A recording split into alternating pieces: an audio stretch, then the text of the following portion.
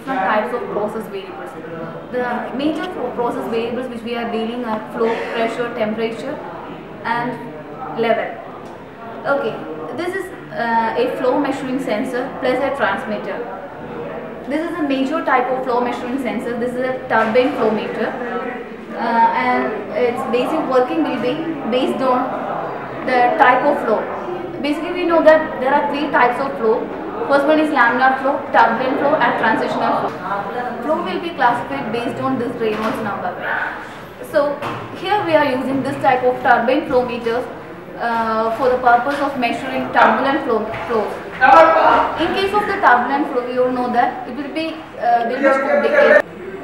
This turbine flow meter is a quantity flow meter.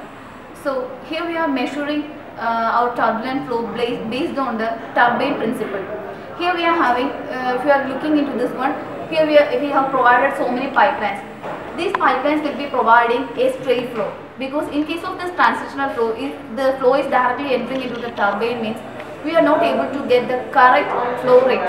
So for measuring the correct flow rate, first of all we are providing the flow to properly flow through these straight lines.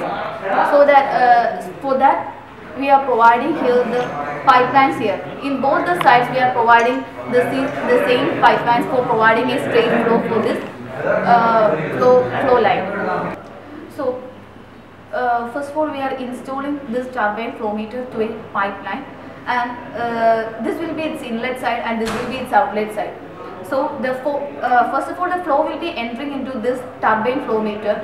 The turbine will start rotating, and this rotation of this turbine will be picked up by our magnetic pickup which is installed inside this one. So the output of this magnetic pickup will be directly proportional, or we are calibrating that magnetic pickup rating to the flow rate. As the flow increases, the reading in the magnetic pickup will also be increasing. And this is the sensor section.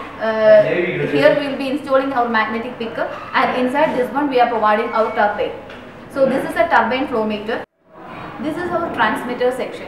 Here we are having an electronic transmitter. We all know that the electronic transmitter output range will be 4 to 20 milliamps.